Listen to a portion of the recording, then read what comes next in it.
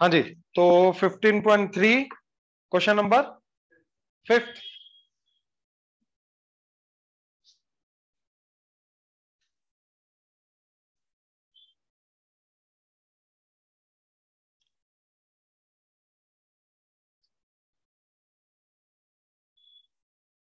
ध्यान से देखियो, ठीक है। 1/x mod -3 less than half, ठीक है, कंफर्टेबल। अब हमारा टेक्निक क्या थी कि एक तरफ जीरो क्रिएट करना, यही रूल था अपना। तो हमने हाफ को इधर लेके आए, जैसे हाफ को इधर लेके आए तो क्या बन गया अपना, that is 1/x mod -3 minus half less than 0। हाँ या ना, श्योर। तो हाफ को इधर लेके आए, नॉट टेक दी एलसीएम, ठीक है। एलसीएम लिया तो क्या आएगा, 2 इधर माइनस ये सारा इधर, x mod -3 divided by 2 into x mod -3 less than 0। हाँ या ना। नाउ माइनस को ओपन किया, minus minus plus, 2 plus 3 plus 2 5 minus mod x divided by mod x -3 का ट्वाइस लेस देन 0। हाँ या ना, या तो कोई डाउट।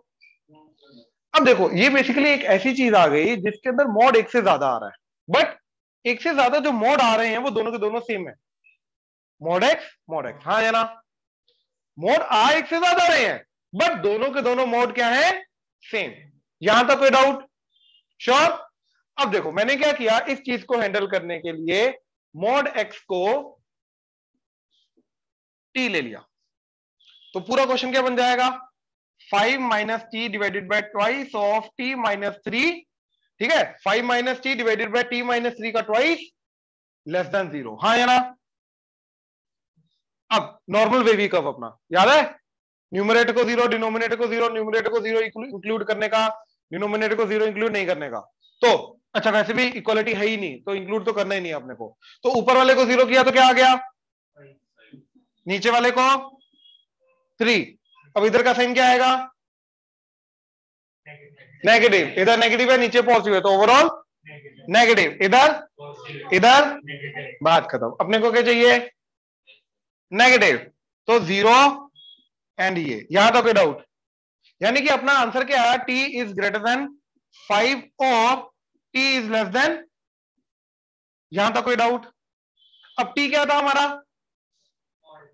mod x सब्स्टिट्यूट कर दो, तो mod x is greater than 5 और mod x is less than, अब ये दोनों आते हैं तुम्हें करने, और बीच में और है, और का मतलब दोनों का आंसर क्या क्या करना है, यूनियन। अरे और एंड होता है तो इंटरसेक्शन होता है, और का मतलब आइदर दिस और दिस, यूनियन, ठीक है। तो क्या है अपना, x is greater than 5 less than -5, इधर x is less than 3 greater than, less than के केस में इन दोनों का क्या करना होता है, इंटरसेक्शन। इन दोनों का ग्रेटर देन के केस में, तो ध्यान से देखना आप, और इन दोनों का भी यूनियन करना है, बीच में और है। तो 5 से बड़ा -5 से छोटा, एक तो ये आ गया, दोनों का यूनियन किया, ठीक है। और ये क्या है, 3 से छोटा -3 से बड़ा, तो -3 3। तो फाइनल ये सारा का सारा answer, that is x belongs to -infinity to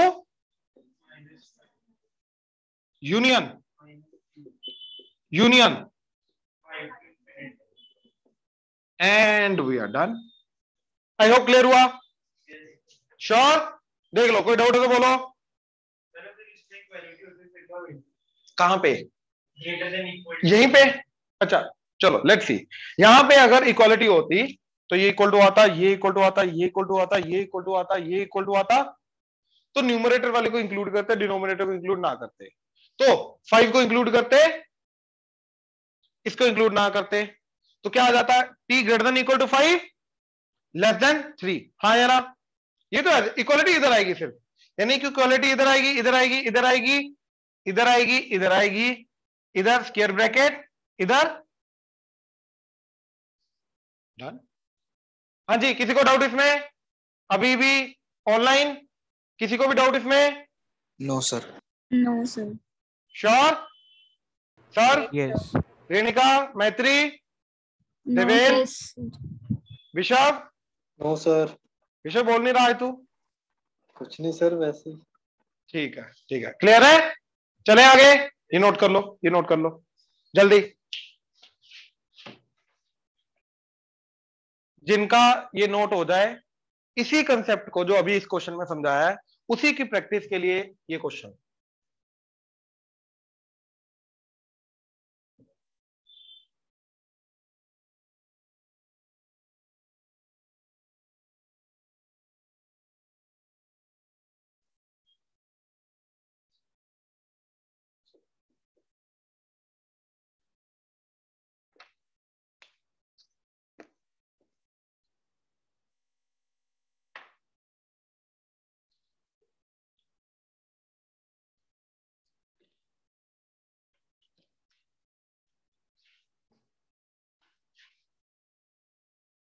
ध्यान से करो, बोलो, कोड आउट बोलो। तो पहले क्लास, ये अभी मैंने करने के लिए दिए थे ना, ये पहले सर पहले सॉल्व डिस्कस पहले ही डिस्कस करते हैं, पहले डिस्कस करते हैं।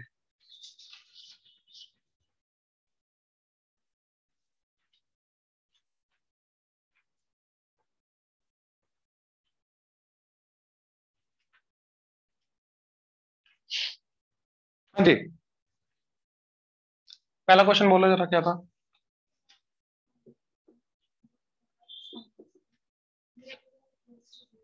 ठीक है, तो मोड एक्स को टी ले लिया, ठीक, तो T minus one by T minus two, तो टी इसको इक्वल टू जीरो किया तो T equal to positive negative, मेरे को चाहिए पॉजिटिव, तो ये एंड ये, इसको इंक्लूड करेंगे, टू को इंक्लूड नहीं करेंगे, डिनोमिनेटर को इंक्लूड नहीं करने का। ठीक है, तो क्या आया, x mod greater than to, x mod less than equal to one. यहां में कोई, इसमें कोई डाउट देख लो जरा, श्योर, पक्का, ठीक, राइट। अब इसका x is greater than to less than minus two, इसका x is less than equal to one greater than equal to minus one, दोनों का क्या करना है, यूनियन, आइदर दिस और दिस, तो दोनों का क्या करना है, यूनियन। तो क्या आ जाएगा, x is greater than to, x is less than minus two, between minus one and one, तो इक्वालिटी इधर है,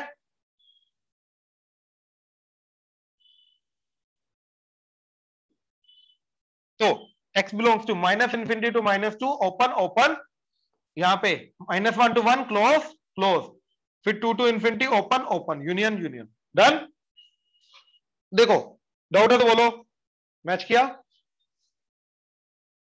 श्योर, चले, दूसरा बोलो, minus minus one by mod mod x minus two greater than equal to one, right. अब जब तक मेरे को डिनोमिनेटर का साइन कंफर्म नहीं हो जाता, we do not multiply, cross multiply या फिर डिवाइड नहीं करते हैं। बड़ी सिंपल सी बात है, जिस भी फैक्टर का हमें साइन कंफर्म नहीं हो जाता, हम ये तीनों चीजें नहीं करते। मोड एक्स माइनस टू कभी पॉजिटिव है कभी नेगेटिव है, तो इसको क्रॉस मल्टीप्लाई मल्टीप्लाई या डिवाइड नहीं कर सकते। तो वन को इधर लेके आए, minus one by mode x minus two,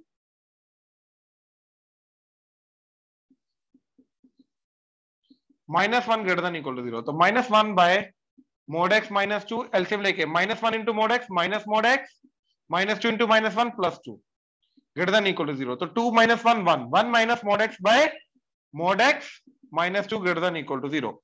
तो मोड एक्स को टी ले लिया, तो इधर से टी की वैल्यू वन, इधर से टू, नेगेटिव पॉजिटिव नेगेटिव, समझे। अपने को क्या चाहिए, पॉजिटिव। अब वन को इंक्लूड करेंगे, टू को इंक्लूड नहीं करेंगे, तो क्या आंसर आया मेरा, that mode x is less than to and greater than equal to one. तो दोनों का क्या करना है अपने को, इंटरसेक्शन। खुद सोचो, ये वाली चीज कब मिलेगी, टू से छोटी छोटी एंड वन से बड़ी बड़ी वाली चीज का इंटरसेक्शन करेंगे, तो इसका और इसका क्या करेंगे, इंटरसेक्शन। तो ये चीज का x mod is greater than equal to 1 and x mod is less than 2, तो x is less than 2 greater than minus 2, x is greater than equal to 1 less than equal to, इन दोनों का intersection कर लो, yes, इन दोनों का intersection कर लो, we are done, बात खत्म, clear है, श्योर, चले और डाउट बोलो इसका।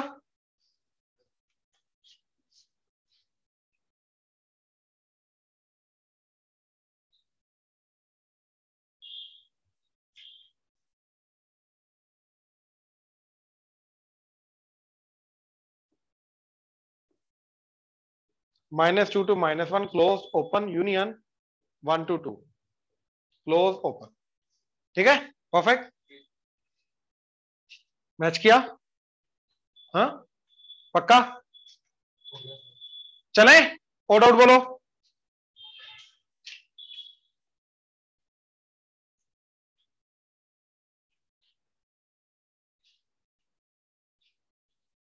है या नहीं?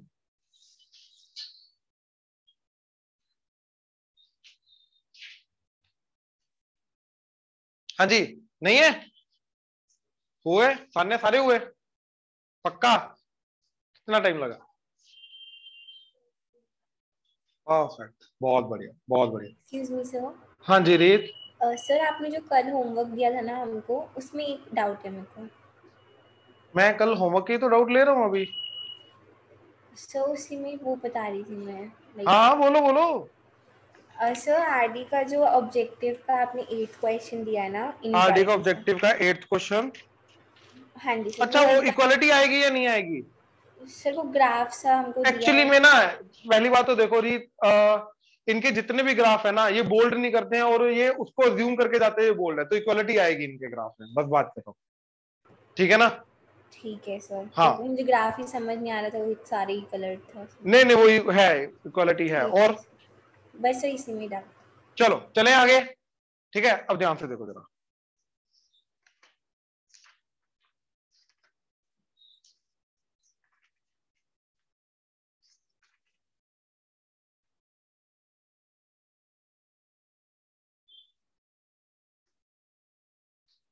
जो चीज अभी आ रही है, again it's not easy, mod है, और मॉड एक्चुअली में गंदगी क्रिएट करता है। कहां पे? दिमाग लेवल पे, समझ नहीं आता है। ठीक है, अभी जो चीज आ रही है उसका अगेन मेथड अगर क्लियर नहीं हुआ तो अगेन पता नहीं चलेगा। ठीक है, रीजनिंग ध्यान से लेके चलना। ठीक है, पेन वेन छोड़ दो, आज्ञाकारी तो हो, ऐसी बात तो नहीं है। सिर्फ सुनो, कहानी सुनो अभी पहले पूरा का पूरा। ठीक है, सुनो जरा ध्यान से, ऑनलाइन प्लीज ध्यान से। ठीक है, अभी तक हमने जो किया है, ठीक है, मोड की सिंगल इनइक्वालिटी सबसे पहले देखी हमने स्टार्टिंग में। Mode x is greater than particular number, या लेस देन, या ग्रेटर देन इक्वल टू, या less than equal to.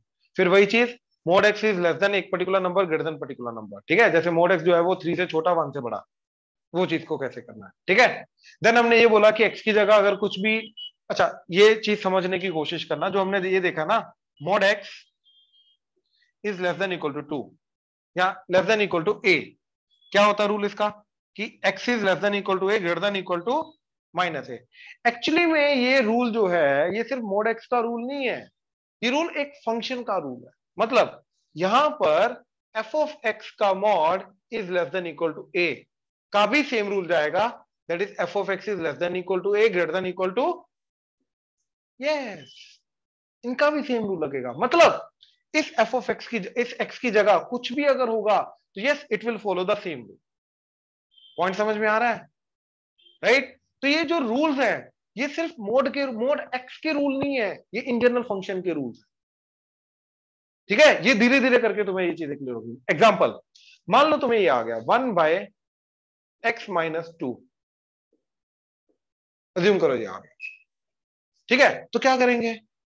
1/x-2 less than equal to, greater than equal to, और लेस देन वाला है तो इसका ये वाला और ये वाला दोनों का क्या करेंगे? इंटरसेक्शन। लेस देन है, बात खत्म, वी आर डन। ठीक है ना? बच्चा इसको देख के बोलेगा कि यार ये वाला रूल लगेगा कि नहीं? बिल्कुल लगेगा, बिल्कुल लगेगा। बात समझ में आ रही है? श्योर? तो यहां तक अभी तक हमने किया। या फिर एक से ज्यादा मोड आ जाए और दोनों मोड सेम होने चाहिए, वो अभी हमने देखा कैसे करना है। बात समझ में आई? श्योर? अब नेक्स्ट स्टेप, नेक्स्ट स्टेप क्या है? दो टाइप के क्वेश्चन है, दोनों में मेथड सेम लगता है। ठीक है, and that is the last method by the way of the modulus inequality. ठीक है, क्या? कि मोड के अंदर जो चीज आ रही है उसमें तो वेरिएबल है ही है, बट बाहर भी वेरिएबल है। एक ही मोड है, अंदर तो ऑब्वियसली मोड होगा, मोड के अंदर वेरिएबल होगा, अंदर और बाहर दोनों जगह वेरिएबल। सबसे पहला ये एग्जांपल दूंगा मैं अभी। दूसरा, एक से ज्यादा मोड आ गया और दोनों मोड अलग अलग है। एक से ज्यादा मोड आया और दोनों मोड अलग अलग है, ठीक है। एग्जांपल देखो,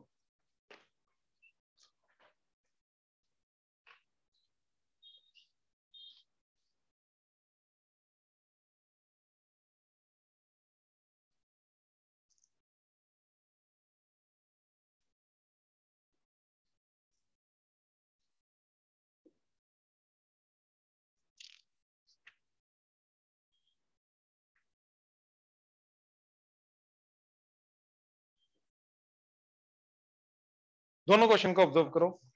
यही चीजें मैंने तुम्हें अभी बताई हैं, ये दोनों केसेस कवर अप होते हैं। एक ही मोड है, बट मोड के अंदर और बाहर वेरिएबल है। एक्स बाहर भी है, अंदर भी है, ठीक। एक से ज्यादा मोड, अंदर भी है वेरिएबल, बाहर भी है, फर्क नहीं पड़ता। एक से ज्यादा मोड और दोनों मोड अलग अलग। अब इसके अंदर हमें क्या करना है? We have to follow the standard definition of mode है। डेफिनेशन की मोड को यूज किए बिना नहीं चल सकते। अच्छा, अभी तक अगर तुम लोगों ने ऑब्जर्व किया हो, जितने भी हमने मोड की चीजें की हैं, जितने भी रूल्स किए हैं, एट द एंड वो मोड को ओपन करने के रूल्स है, मोड को हटाने के रूल्स है। मोड एक्स की डेफिनेशन क्या? X when x is greater than equal to 0, minus x when x is, तो मोड हटाना। Mode x equal to x बोला हमने, मोड एक्स को माइनस एक्स बोला, मोड हटाना। तो ये सारे के सारे रूल्स क्या? मोड को हटाने के, क्योंकि मोड हटेगा, नॉर्मल अलजेब्रा में कन्वर्ट होगा, फिर उसको आगे यूज करेंगे, बात खत्म। जो भी मैनिपुलेशन करना करेंगे। तो ये जितने भी रूल्स हम देख रहे हैं, मोड एक्स लेस देन ए, तो x is less than A greater than minus ए, क्या किया? मोड को हटा के हमने, मोड को हटाना क्या रूल है ना, ये सीधा हो, मोड को हटाने का रूल है, हाँ या ना? तो ये सारे के सारे रूल्स मोड को हटाने के। अभी यहां पर भी मोड को हटाना है हमें, और मोड को यहां पर हटाने का रूल जो है, that is nothing but mode की बेसिक डेफिनेशन, दैट्स इट, ठीक है। मोड की basic definition. Now what is mode की बेसिक डेफिनेशन? जो अभी मैंने बोली, that is mode x is equal to x when x is greater than equal to 0, minus x when x is, लेकिन ये तो मोड एक्स की डेफिनेशन है, मेरे को तो मोड ऑफ एक्स प्लस 3 चाहिए। तो ये जो मोड एक्स की डेफिनेशन है, इसको हम करेंगे जनरलाइज, किस पे? एफ ऑफ एक्स पे। तो जहां जहां पे एक्स आ रहा है, वहां वहां पे क्या पुट कर देंगे? F of x. तो यहां पे, यहां पे, यहां पे, यहां पे, यहां पे, तो mod of F of x क्या बन गया मेरा? F of x where ever F of x is greater than equal to 0, minus of F of x where ever F of x is less than 0। I hope ये चीज clear हुई? Sure? जहां जहां पे एक्स आया, इधर नहीं थे, इधर ही हो, पक्का? हाँ जी, क्लियर है यहां तक? तो जहां जहां पे एक्स आया, वहां वहां पे पांचों जगह क्या कर दिया हमने? F of x, right? तो mode of F of x is F of x wherever f of x is positive and wherever f of x is negative, negative into negative is, बात खत्म। श्योर? अब इसी के basis पे हमें क्या करना है? x प्लस 3 के मोड को ओपन करना है, there is no other rule. x plus 3 के मोड को क्या करना है? ओपन करना। कैसे? अब देखो, x प्लस 3 का मोड क्या जाएगा? x प्लस 3, x प्लस 3 का मोड क्या जाएगा? x plus 3 where ever x plus 3 is greater than equal to 0, minus of x plus 3 where ever x plus 3 is, इसमें कोई डाउट? श्योर? तो क्या बना ये? x प्लस 3 का mod is x plus 3 minus of x plus 3, ठीक है। ये 3 को इधर ले आओ, तो when x is greater than equal to and when x is less than minus 3, मतलब जब x की वैल्यू 3 माइनस 3 या माइनस 3 से बड़ी बड़ी है, माइनस 3 या माइनस 3 से बड़ी बड़ी है, तो मोड ऑफ x प्लस 3 क्या बन जाएगा? Simply x plus 3। और जब माइनस 3 से छोटी छोटी है, तो मोड ऑफ x प्लस 3 क्या बन जाएगा? Minus of x plus 3। देखने में ये नेगेटिव है या पॉजिटिव है? देखने में नेगेटिव है। कहां? अब ठीक है, अब वो ब्रैकेट ही थी। हाँ, देखने में ये लगता है नेगेटिव, बट एक्चुअली में ये क्या है? क्योंकि x प्लस 3 क्या था यहां पे? नेगेटिव। तो यहां इस कंडीशन के अकॉर्डिंगली x प्लस 3 क्या है? नेगेटिव। तो x plus 3 negative, negative into negative actually it is positive, दिखता है नेगेटिव लेकिन है नहीं। क्लियर हुआ? क्या चीज? 3 को इधर लेके आए, 3 को इधर लेके आए और ये चीज इधर लिख दी, बात खत्म। मैंने क्या बोला? मैंने बोला ये कि -3 के बराबर या उससे बराबर है मोड ऑफ x+3 क्या ओपन होगा यहां पे, ये बन जाएगा ये, दैट इज x+3। बात समझे? और इसके पीछे पीछे मतलब यहां पे मोड ऑफ x+3 क्या बन जाएगा? Minus of x+3। यही तो हमने किया, यही बोला मैंने, ठीक है ना? देख लो, -3 x की वैल्यू, मैं अब x के अकॉर्डिंगली इसको ओपन कर रहा हूं ना, x की वैल्यू जब -3 के बराबर है उससे बड़ी बड़ी है, मोड ऑफ x+3 जाएगा x+3, मोड हट गया। और -3 के पहले पहले मोड ऑफ x+3 क्या जाएगा, क्योंकि नेगेटिव है, नेगेटिव इंटू नेगेटिव पॉजिटिव, तो बाहर नेगेटिव साइन ओपन होगा, तो ये नेगेटिव ओपन होगा। अब नेगेटिव ओपन होने का मतलब ये नहीं कि नेगेटिव हो जाएगा, आ रहे नहीं, इधर ध्यान, इधर उधर जा रहा तेरा। नेगेटिव ओपन होने का मतलब ये नहीं नेगेटिव है, ठीक, क्योंकि ये नेगेटिव है, नेगेटिव इंटू नेगेटिव है वो पॉजिटिव, दिखता नहीं है बस। अभी तक हमने ये पूरे की पूरी चीज क्या की, सिर्फ और सिर्फ मॉड ऑफ x+3 को ओपन किया, दैट्स इट, इसके अलावा और कुछ नहीं किया। बात समझे? श्योर? सिर्फ और सिर्फ मॉड ऑफ x+3 को ओपन किया, और वही ओपनिंग हम यहां पे करेंगे। कैसे? देखो, बड़ी सिंपल सी बात है, ये पूरी की पूरी इनइक्वालिटी इस साइड में क्या बिहेव करेगी, दैट इज मोड x+3 की जगह यहां पे क्या आ जाएगा, x+3, दैट्स इट। बाकी सब कुछ सेम। तो क्या इधर इस वाले पार्ट के मतलब x is greater than equal to -3 पे क्या भी इनइक्वालिटी का बिहेवियर क्या आ जाएगा, x+3 plus x divided by x+2 greater than 1। हाँ या ना? ये बिहेवियर कहां पे आएगा, सिर्फ -3 के इधर इधर आएगा। क्यों? क्योंकि -3 के इधर इधर ही मोड x+3 बनेगा, ये बनेगा x+3, वहां पे मैंने कर दिया उसका बिहेवियर। अब इधर इधर क्या बिहेवियर आएगा, माइनस ऑफ x+3, इसकी जगह आ जाएगा माइनस ऑफ x+3, क्योंकि mode x+3 minus of x+3 open होगा, plus x divided by x+2 greater than 1। बाकी सब कुछ सेम रहेगा, क्योंकि हम किसको ओपन कर रहे हैं, मोड को। तो यहां पे सिर्फ मोड चेंज होगा, बाकी इनइक्वालिटी क्या रहेगी। ऐसा मत लेकर जाना कि लेस देन है तो यहां पर भी लेस देन करना पड़ेगा ना, कुछ नहीं। अब ध्यान से समझो, ये पूरी इनइक्वालिटी की वैलिडिटी कहां पे है, यहां पे। इस पूरी इनइक्वालिटी की वैलिडिटी कहां पे है, यहां पे। हाँ या ना? यानी कि इसका जो भी x आएगा वो -3 से तो बड़ा होना चाहिए, इसका जो भी x आएगा वो -3 से तो, क्यों? क्योंकि इसका जो भी x अगर -3 से छोटा छोटा आया, भाई ये इनइक्वालिटी तो -3 पे वैलिड ही नहीं है, -3 के छोटे पे तो वैलिड ही नहीं है, तो इसका जो भी x -3 से छोटा छोटा आएगा उसको हटाना पड़ेगा। क्यों? क्योंकि इसकी वैलिडिटी ही -3 के बाद की, इसकी वैलिडिटी -3 के पहले की है। अब बताओ क्या डाउट आ रहा है, क्या डाउट आ रहा है, बोलो। वो करने पे पता चलेगा, कोई बात नहीं, करने पे पता चलेगा। अभी तक क्लियर है? श्योर? अब हम क्या करेंगे, इसको सॉल्व करेंगे। अब इसका जो भी आंसर आएगा उसको -3 से आगे आगे रिस्ट्रिक्ट करना है, कंस्ट्रेंट लगाना है कि इसका आंसर जो भी आएगा वो -3 से पीछे पीछे नहीं होना चाहिए। बात समझे? कंस्ट्रेंट लगाने का तरीका क्या होता है, इंटरसेक्शन, दैट्स इट। ठीक है, देखो जरा कैसे। 1 को इधर लेके आए एलसीएम लेने के लिए, क्या बना, 2x plus 3 divided by x+2 -1 greater than 0। LCM लिया, 2x plus 3 minus x -2 greater than 0 divided by x+2, 2x minus x plus 1 divided by x+2 greater than 0। हाँ या ना? यहां तक कोई डाउट? अब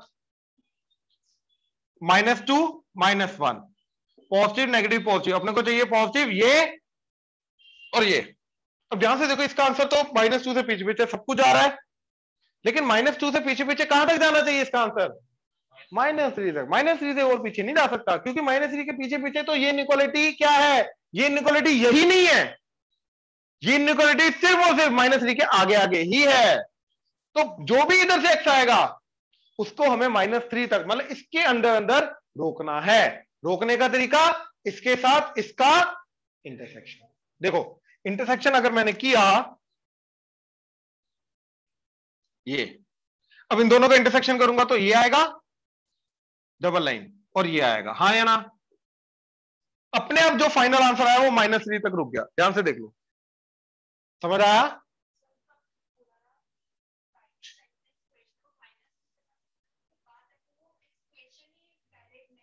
इसके पहले वैलिड नहीं है, बाद नहीं, बाद में तो यही वैलिड है, पहले वैलिड नहीं है। नहीं नहीं, उसके पहले जो वैलिड वैल्यू आएगी, मतलब एक्स की वैल्यू अगर -3 से पहले कोई आई, राइट, बड़ी सिंपल सी बात है, उसके लिए ये इनइक्वालिटी ये ही नहीं बनेगी, उसके लिए ये बनेगी इनइक्वालिटी। बात समझे? -3 से पहले पहले कोई किसी भी एक्स के लिए इनइक्वालिटी ये वाली वैलिड है, ये वाली वैलिड है, तो इसके थ्रू आंसर क्यों आएगा फिर उसका? अरे क्योंकि मोड x+3 जो है वो -3 के इधर इधर ये है, -3 के पहले पहले इधर ये है, तो ये x+3 के मोड जो है ये सब पंगा क्रिएट कर रहा है कि कहां पे उसका क्या डेफिनेशन, उसकी दो डेफिनेशन, इससे पहले इधर अलग डेफिनेशन, इसके बाद अलग डेफिनेशन, यहां पे डेफिनेशन के अकॉर्डिंगली इसका ही आंसर निकलेगा, यहां पे डेफिनेशन के अकॉर्डिंगली इसका ही आंसर निकलेगा, और दोनों का फिर फाइनली हमें यूनियन करना। This process is not that easy, मैं पहले बोल रहा हूं, बट एक बार अगर पूरा मेथड क्लियर हो जाए विद रीजनिंग तो कोई प्रॉब्लम नहीं आएगी, जिंदगी भर प्रॉब्लम नहीं आएगी। ये जितनी भी चीजें मैं अभी बता रहा हूं ना, ये सारी की सारी मेरे को 2007 से याद है, पहला वे तब से मेरे को भूली नहीं है ये चीजें, सीरियसली एक भी चीज नहीं भूली है मेरे को, इसका इनका प्रॉपर रीजनिंग क्लियर है कि क्या हो क्या रहा है। आपको भी वही चीज क्लियर करनी है, वही चीज क्लियर करने की कोशिश कर रहा हूं कि ये चीज जो है ये मेन ये है, ये दो पार्ट्स में डिस्ट्रीब्यूट हो गई, ये और ये चीज -3 के इधर इधर है, इसकी एग्जिस्टेंस इधर है ही नहीं, एग्जिस्ट ही नहीं करती है उधर, उधर ये एग्जिस्ट करती है, ये इधर नहीं एग्जिस्ट करती, इधर ये करती है, तो इसका जो भी आंसर आएगा एक्स का वो -3 के इधर हो ही नहीं सकता, क्योंकि अगर -3 के इधर हुआ तो ये इनइक्वालिटी तो वैलिड ही नहीं है, ये वाली इनइक्वालिटी वैलिड है। इसका देखेंगे क्या आंसर आ रहा है, इसका नहीं आना चाहिए इधर आंसर, इसका इधर नहीं आना चाहिए, इसका इधर नहीं आना चाहिए, बड़ी सिंपल सी बात है।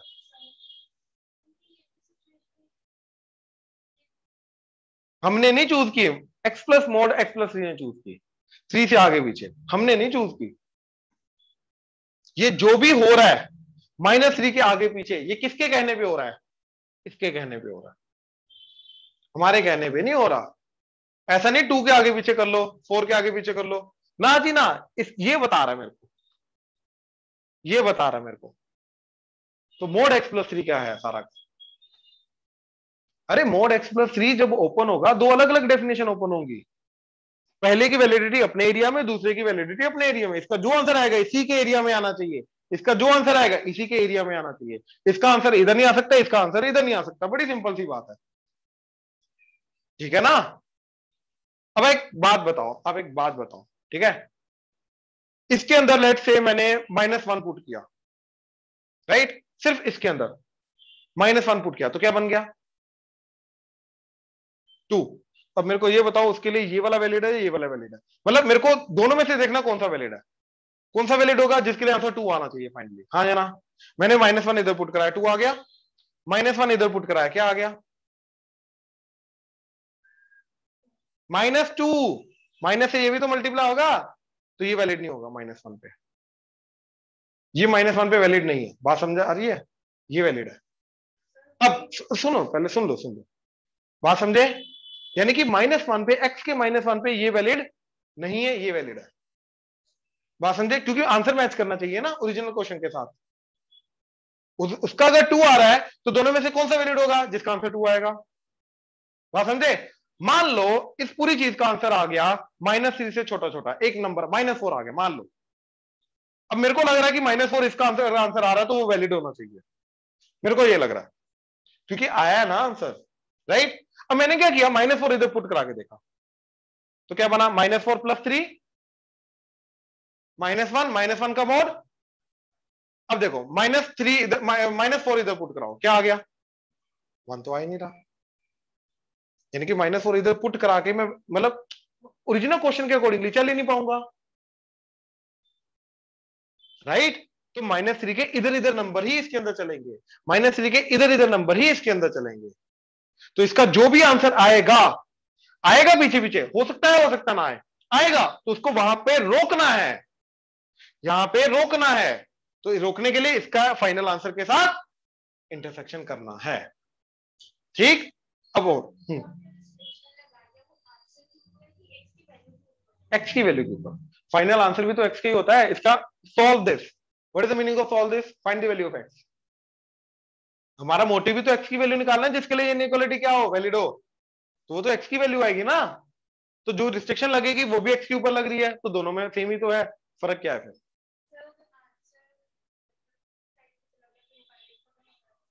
उसको लेना ही नहीं है, काउंट ही नहीं करना, -3 पे अपने आप रोक देंगे ना हम। एक्स की वैल्यू ही आंसर है ना बच्चे, एक्स का सोल्यूशन, मैं वही तो समझा रहा हूं, इसका आंसर क्या होगा, एक्स की वैल्यू तो होगा, दोनों, हाउ इज बोथ डिफरेंट, दोनों डिफरेंट ही नहीं है, सोचो तो सही जरा, अरे सोचो तो सही।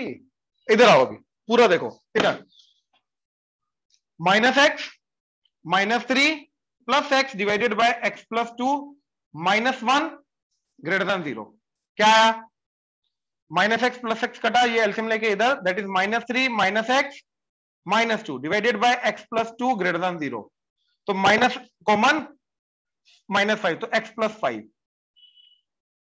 Divided by x plus 2 greater than 0, तो क्या आया, -5 -2, ठीक है। इधर आएगा नेगेटिव पॉजिटिव नेगेटिव, मेरे को चाहिए पॉजिटिव, तो ये आ गया। अब इसका आंसर कहां पे रोकना है, -3 से पहले पहले रोकना है, हाँ या ना। तो दोबारा बना रहा हूं ताकि -3 को भी इंक्लूड करें, -2 -5, ये आंसर आया इसका, ठीक है। और -3 बीच में आएगा, तो -3 के इधर इधर, तो ये बना मेरा फाइनल आंसर। तो इस पार्ट का ये आंसर, इस पार्ट का ये आंसर। अब ध्यान से देखो, इस पूरे क्वेश्चन के अंदर जो x जाएगा, either it will be less than 3 -3 और it will be greater than -3, तो दोनों का क्या करना है, यूनियन। तो फाइनल जो दोनों का आंसर आ रहा है, दोनों का आंसर का क्या करना है, यूनियन। तो यूनियन करने के लिए मैं यहां पे कर रहा हूं, देखो जरा,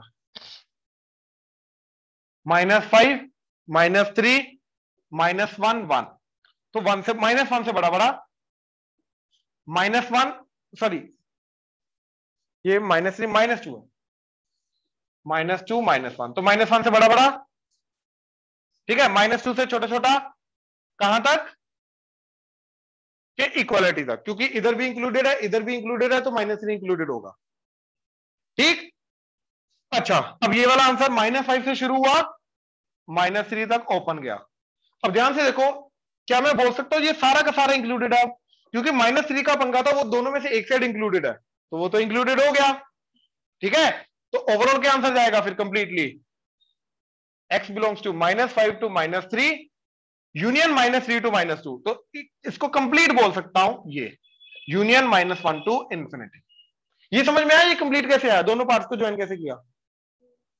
देखो, एक इंटरवल जहां पे खत्म हुआ, वहीं पे अगला इंटरवल शुरू हो गया, राइट। अब मेरे को पंगा आएगा कि ये वाला जहां पे इंटरवल शुरू हो रहा है, खत्म हो रहा है, क्या वो वाला पॉइंट दोनों में से कहीं पर तो इंक्लूडेड होना चाहिए। यूनियन का मतलब क्या होता है, दोनों में से कहीं पर भी आएगा वो इंक्लूड हो जाएगा। तो जो -3 है वो इधर वाले में इंक्लूडेड था, तो उसको काउंट करेंगे, तो एक कंप्लीट लाइन बन गई। आपकी कहने का मतलब कंप्लीट लाइन बन गई, -5 से -3, -5 से -2, और फिर -1 से इंफिनिटी। क्लियर हुआ, ठीक। अगेन क्वेश्चन, अब ओवरव्यू दे रहा हूं दोबारा, बहुत सिंपल चीज है, ध्यान से सुनना मेरी बात। पंगा इसके अंदर क्या आ रहा है, ठीक है, कि जब मैंने इसको 1 को इधर लेके आया, तो वेरिएबल बाहर भी आ रहा है, अंदर भी आ रहा है, तो मोड को ओपन किए बिना हम अलजेब्रा को सोल्व कर ही नहीं पाएंगे। अलजेब्रा को सोल्व करने के लिए हमें मोड को ओपन करना पड़ेगा। मोड को ओपन करने के लिए यहाँ पे मोड x+3 का मोड की प्रॉपर डेफिनेशन लगेगी, उसकी डेफिनेशन हमने बनाई इस ये इन जनरल फंक्शन को डेफिनेशन को यूज करके। तो mode of x+3 is equal to x+3 when when x+3 is greater than equal to 0 minus of x+3 whenever x+3 is, कोई डाउट इसमें, श्योर। अब हमने ये देखा कि mode of x+3 is x+3 when x is greater than equal to -3 minus of x+3 when x is less than -3, तो ये दो। अब इसका मतलब ये कि -3 के बाद मोड x+3 ओपन होगा, पहले पहले mode x+3 minus of x+3 open होगा, हाँ या ना, यहां तक कोई डाउट, श्योर।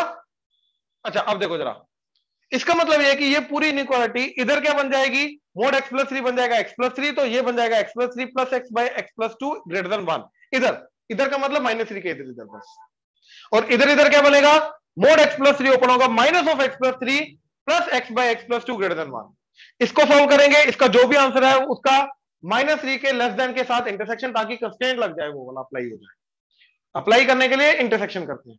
ऐसे इधर इसका जो भी आंसर आएगा उसका ग्रेटर देन इक्वल टू -3 के साथ इंटरसेक्शन, एंड फाइनली इन दोनों का यूनियन। क्यों? क्योंकि एक्चुअली में जो x मैं क्वेश्चन के अंदर पुट करूंगा, either it will be less than -3 और ग्रेटर देन इक्वल टू -3, तो दोनों का ऑब्वियसली क्या करेंगे, यूनियन। तो दोनों का यूनियन करके that is the final answer. Clear हुआ? श्योर? चलो अब एक काम करो, नोट कर लो, कर लो।